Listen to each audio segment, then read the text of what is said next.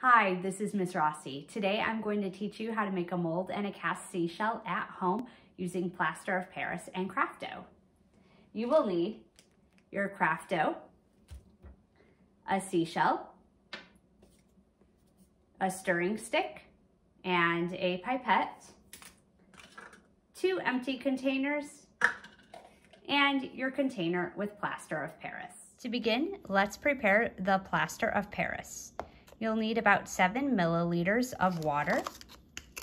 So I filled a cup with some water, and I am going to use the lines on my pipette to see. So I'm going to just measure. So this, I'm up to the 2 line. So that's 2. That's another 2, so that's 4,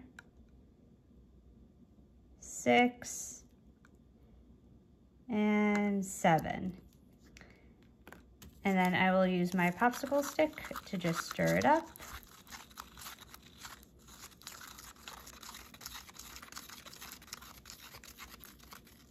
Okay. I could set that aside for a moment. Next, I am going to take my craft dough. If it's a little dry, you can add some water to it. But just shape it with your hands.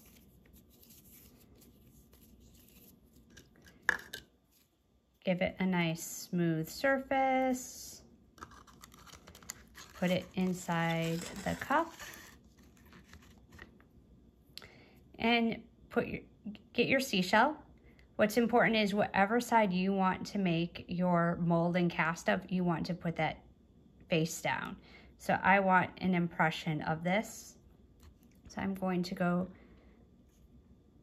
like this just by pressing down. And right now, this is a mold. So I have created a mold of the seashell. And now I want to make a cast.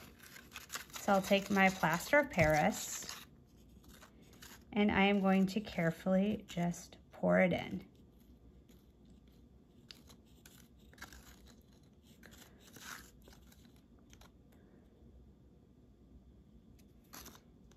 And then I will let that sit for about 30 minutes without touching it until it dries. To clean up, I can throw this away, all this away, and I can reuse the pipette because it only had water in it.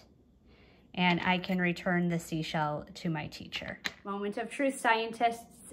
It's been 30 minutes. How does our cast look? So I can just pick it right out with my fingers. So this is our mold, this is our cast, and this is the original deal. So you can draw pictures of all 3 of these inside your science notebook.